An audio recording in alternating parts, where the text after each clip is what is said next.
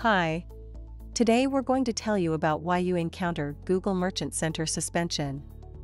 Let's get started. Google reviews merchant accounts periodically.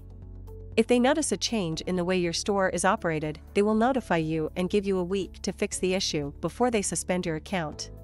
If a suspension is at account level, they will issue a warning about the quality of your data. After your notice period has ended, Google will suspend your account and send a series of emails to try and resolve the issue. From now on, products will not show in shopping ads while the issue persists. If you have been suspended from your account, you can request a review through the Request Review button.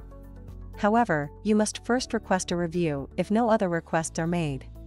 If your account has multiple issues in the same country, the review will apply to those issues regardless of the region where it's located.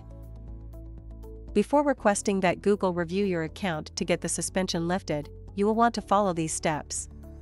Review data feed errors and fix any critical notifications in your Merchant Center account.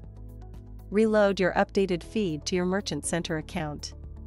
If you have fixed some of the minor errors that caused the issue, you can contact the Merchant Center helpline of Google to get the review process moving more quickly. Submit your account to Google for review. Hope you found the information useful. Don't forget to subscribe to our YouTube channel and check out our videos with other great Google marketing solutions for your business. Thank you. Have a good day. Bye.